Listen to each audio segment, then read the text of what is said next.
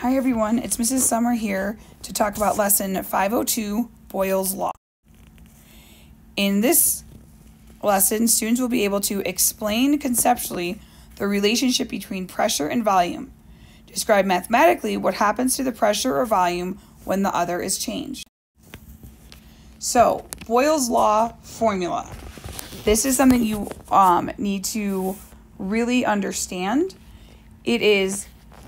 Equation is P1 or P initial times your V initial equals your P final times your V final. So P initial is your initial pressure, the pressure that you start with. V initial is your initial volume. P final is your final pressure and V final is your final volume. In this unit, in this course, we're going to use ATM or atmosphere as our unit for pressure. And so there are a ton of more units for pressure and volume, but we're only going to be asking you to use those. We won't have you converting between different forms of pressure, different forms of volume and stuff. So what does this equation mean? What does it look like? If you look at this picture, you have a pressure. The pressure is up here, is high. As you decrease the pressure, the volume of the suit increases. So another way is if we have a syringe and you are plunging down the syringe, if you increase pressure, so you're increasing the pressure, the thing goes, whatever's inside it, the stopper inside of it goes down and you've decreased the volume. Volume. So what exactly is Boyle's Law described? It states that the pressure of a system is inversely proportional to the volume.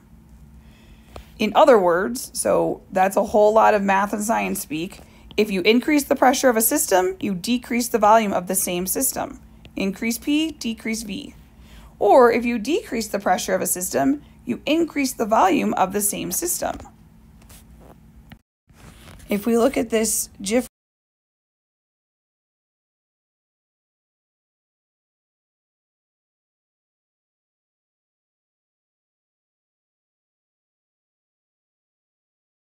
so here's an example problem. It says, use Boyle's Law to solve for the missing variable.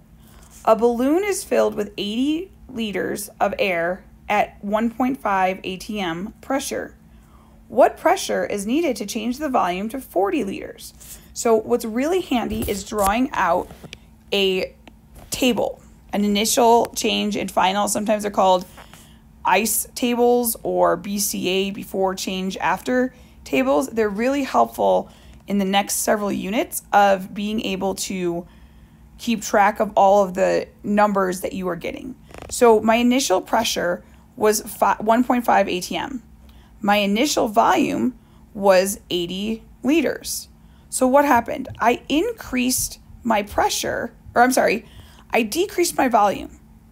So by decreasing my volume, because I went to 40 liters, I know that I have to increase my pressure some amount. So what did I decrease my volume by? My volume was divided by 2, so the pressure must have been multiplied by 2. So the final pressure would be 3 atm. Another way, for those of you who do like doing formulas, I have Pi Vi equals P2 or PF VF. So my pressure initial was 1.5.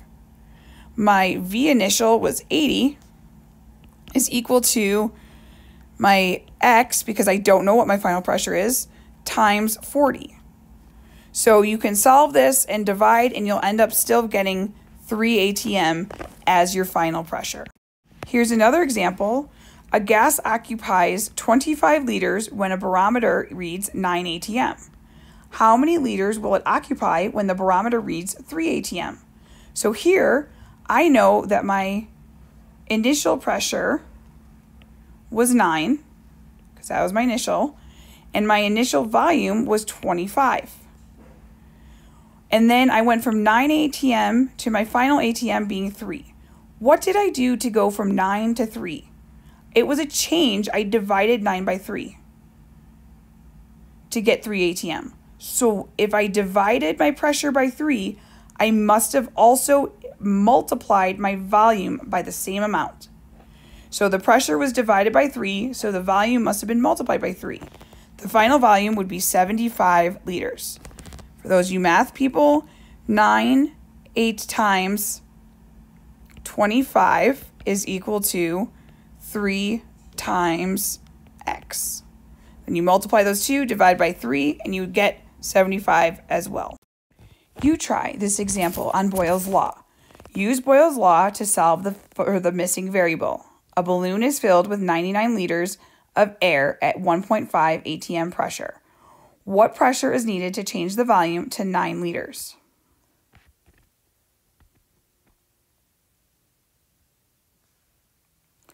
In order to solve this, we need our table. My initial pressure was 1.5 atm. My initial volume was 99 liters. My pressure increased because my I was not supposed to say that. My volume decreased by how much? I went to 9. So what is the relationship between 99 and 9? I must have divided by 11, which means if I'm dividing my volume by 11, I multiplied my volume by 11. So 1.5 times 11 is 16.5. So the volume was divided by 11, which means the pressure must have been multiplied by 11.